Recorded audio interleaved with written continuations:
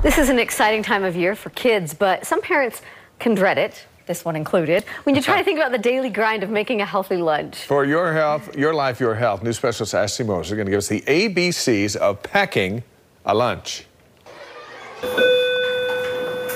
Lunchtime, time to refuel the body, but packing that meal can be a daunting task for parents. We tried to make it fun for the kids. So we asked two Intermountain healthcare dietitians to help parents pack a lunch with a healthy punch. We put ABC together, A being for added sugars, B for balance, and C for color. When it comes to sugar, the American Heart Association says children should eat less than 25 grams of added sugars daily. That means parents need to read the labels. Juices for kids should be 100% juice and stick to the 4 ounces.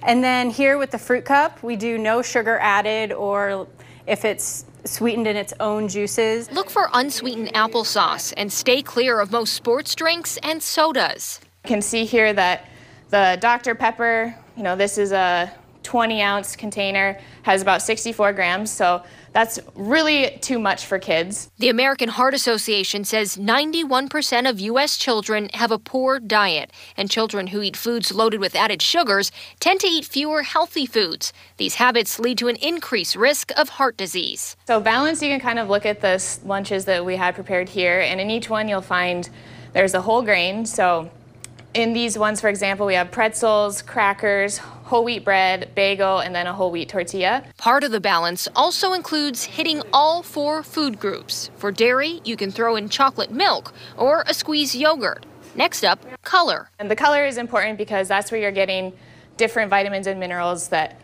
are present in the different colors of the fruits and vegetables. And if you have a picky eater, you have to get creative with ants on a log or an apple peanut butter sandwich. There's lots of options, but keeping it so they have fun with it, and then they're less likely to get the Snickers bar and the bag of chips at lunch. Making sure they're refueled for classroom success. Ashley Moser, KSL 5 News.